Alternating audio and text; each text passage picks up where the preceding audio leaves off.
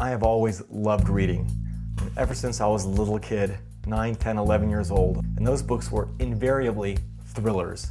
Robert Ludlum, Frederick Forsyth, and James Clavell. I would disappear into those books for days and not come up for air. There's a few things you have to make a great page turner. A likable hero who has to face insurmountable odds and overcome them. Betrayal, the question of who can you trust? Exotic locales, international settings, to really keep you on the edge of your seat. The first book I wrote was called Number to Count. Came out in 1998 and spent 3 months on the New York Times bestseller list. I started realizing that I didn't want to just write, financial thrillers. There's a whole big, dark, evil world out there that I wanted to write about, that I wanted to explore with my novels. I started working on a television pilot called The Diplomat, and we had a pretty famous consultant. His name was General Tommy Franks.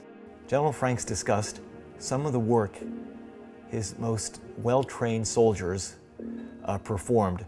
He called these guys operators. They were special operations troops, special forces, who were inserted behind enemy lines, who performed tasks that were what you'd call the blackest of black ops. If any of these individuals were caught, they would never be admitted to by the United States government. There is no more immediate, fascinating story going on in the world today than what these special operators are doing. And I thought, my God, what would happen if you were married to one of these individuals? They're not just men, there's plenty of women doing this too, and you didn't know it.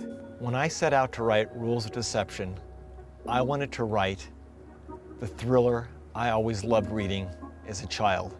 The book that once I started, I could not put down for the life of me.